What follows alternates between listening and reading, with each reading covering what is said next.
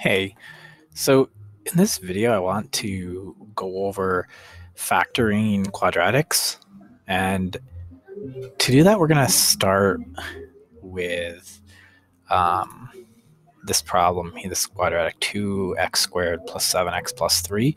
And we're going to factor this to rewrite the equation in terms of the x-intercepts. This is one of those things that practice is going to really get you a knack for seeing this. But I'm going to show you some of the patterns in this. And the easiest way to do that is with algebra tiles. So in BrainyCamp, you can go to algebra tiles, and you can change it here in the bottom corner to factors. Now with that, you can represent the equation you have, which in this case is 2x squared plus 7x plus 3. So I can bring 2x squareds, 1, 2, 3, 4, 5, 6, 7. Oops, it's too many.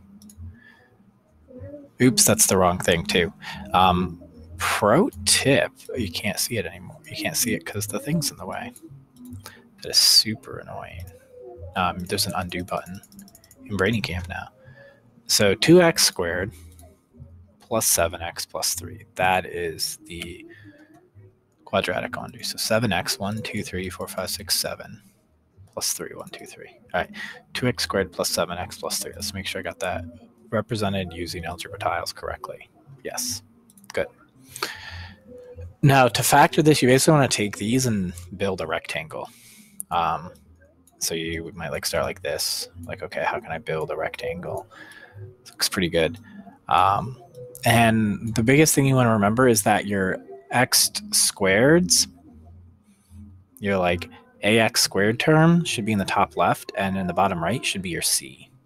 And then these ones kind of need to get flipped around to match that. So again, I think 7x plus 3, right? All right. So then we want to kind of flip these around. And what you'll see is that you can flip these, and look, now I have more of a rectangle, right? Nice. I can flip them, these other two, and put them down here. I can do that, and then I could potentially move that down. I see. So it doesn't look like a rectangle, but what you can actually do is you can put 6 of them here on the bottom, right? And because you have 2x, they're in rows of 2, and it makes 3 rows. I put 1 here on this side, and now I have a perfect rectangle. And the reason you want to work on arranging them to make the rectangle is because this essentially tells you the factors that you can then create a pattern from. And so over here on the side, you can kind of create your factors. This is going to be x times, and up here it would be x. X times x is x squared, all right? And then this here would be another x times x is x squared. So that makes sense. So 2x times x would be 2x squared, and that's what would give me this one. But how do I get this? Well, I can do 1. 1 times x equals x. And then 1 times, 1. And then you want to do this to 3, 1, 2, 3, so it lines up. So this is 1. 1 times x is x. 1 times x is x. So you have these here. It's going to end up equaling everything. So you have x plus 3 and 2x plus 1. Now I could pick up my marker, and I could kind of write this as an area model, where you have 2x squared in the top right, and you have 3 down here. And so you know that 3 times 1 and 2x times x, and that's this x plus 3. So over here, and 2x plus 1. Now, there's a pattern with these two. The product of these two is equal to the product of these two.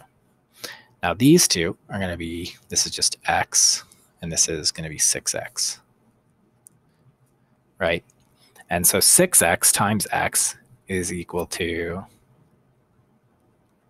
6x squared. And 3 times 2x is equal to 6x squared. So this is a way that you can use to kind of shortcut your way if you can know, because you're always going to know like this first term and this term, and you can use it to kind of figure out also like 6x plus x. When you combine these two, I write this out, 2x squared plus 6x plus x plus 3. You combine these two terms and you get 2x squared plus 7x plus 3, which means these are the factors for 2x squared plus 7x plus 3, and then you can solve them to get your roots when x is equal to 0. That's kind of how you do this. It's a little shortcut to kind of give you some practice and thinking about it. I think the algebra tiles, to me, for a beginner, is the easiest way to do this. So I'm going to clear all, and we'll go on to another example. Again, I'm kind of going through representational, factored, getting all this kind of through here. Concrete representation of everything. So x squared plus 5x plus 6 is this next example. X squared, 1, 2, 3, 4, 5x plus 6, 1, 2, 3, 4, 5. Oops, it's one too many. We can use the undo button. The undo button is so glad they added that. All right, so again, I can kind of set these up here. Maybe split them up to work on this. Again, I kind of, these x ones, maybe you can like move to the side a little bit, right? And worry about these diagonals here. So how can I make a square with the 6, or a rectangle, not a square? So I only have 1x squared, and then I have the 6, so I have that. All right, then I could set this up where I have the 2x's aligned, so it's looking like a rectangle, and I have 3x's left that I could put in here. I still have the total, 5x plus 6 and x squared. Then I kind of pull this out to the factor. So this factor would be x. And then this x would also be up here. So you do x times x is x squared. And I could add 3 up there. And this would be 1 times x is x, 1 times x is x, 1 times x is x. And then you would put 2 down here. And then x, and it kind of goes across. So I have this rectangle. It allows me to pull out the factors. In this case, my factors would be x plus 2 times x plus 3. And again, I can put them in an area model. X plus 2 and x plus 3. And ideally in person, we'd be playing with these algebra tiles for a couple days, but unfortunately, we don't really have that situation here, but x squared is where we would get there. And 3 times 2 is 6. And you can see that's my first term and my third term here. And then I need to come up with these two would be x times 2 is 2x, which is also this. And 3x is this, right? Kind of see this. It's broken up like that. And now when I add these two together, 2x plus 3x equals 5x. And if you add x squared and add 6 at the end, when I multiply x plus 2 times x plus 3, I get x squared plus 5x plus 6. That means these are these are factors that I could use to find the roots for this quadratic, which are the x-intercepts. Again, that same pattern, if you multiply these diagonals here, so x squared plus x squared times 6 equals 6x squared, and 3x times 2x equals 6x squared. So that makes you know that you kind of set this up correctly. Plus you can make this square here. Plus when I then add these two together, it equals this middle term in my quadratic. Yeah, so that's how you do that one. Let's go on to one more, because this next one is a little bit tricky. 2x squared minus x minus 3. So I'm going to write this one down. 2x squared minus x minus 3. I spent hours on this one, working through this, because the first way I set it up just didn't work. I did 2x, and I did minus x, so now you need to use a negative, and minus 3. 2, 3. And I set it up to look like this. And I'm like, I don't even know how I'm going to get a rectangle here, right? So the key thing here is understanding that sometimes we need to add 0 pairs. So the recommendation in the lesson plan was that for every one of these problems, you pull out 0 pairs for your x's. And they say to make 3 for each set, which was my hint as to how to do this one. You don't necessarily need all 3, and I'll delete some at the end. But in theory, I could use these. And you want to try to keep this x value in the top right negative, and these ones down here could be positive since I have to add in 0 pairs. The way I originally had it set up was like this. I was like, okay, so that means I got to put negatives here. Oh, let me undo that. So I got to put my negatives here, right? But it didn't work. And I did actually add a whole bunch of 0 pairs here, and still don't have a rectangle. It just didn't work. But what you can do is you can add in 2 of these, right? And it does work. But I can shift this. So I put in 2 positive x's, right? Which means that I have to put in 2 negative x's to make it 0. Because these 2 0 pairs, let me pull up this marker just to kind of highlight this for you. These 2 and these 2 make 0 pairs. That means they don't change the actual thing. And these 2 here I end up not needing. So now I have a rectangle. And if you look at what this says, it says 2x squared plus 2x minus 3x minus 3. Well, if you combine these like terms, you end up with negative 1x. So it's still the same thing. It's still the same thing we started with. All right.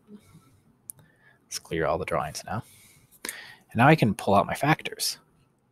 So I can come in here, let's see, x, right? And then x, does positive x work?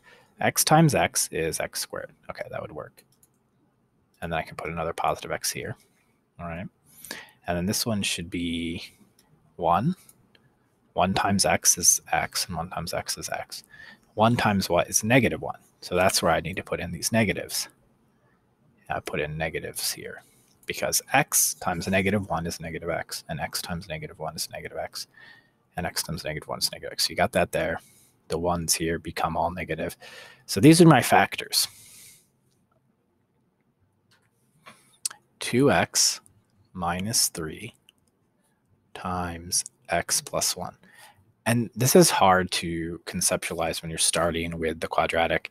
And these algebra tiles are huge, and just setting it up, playing around, trying to figure it out.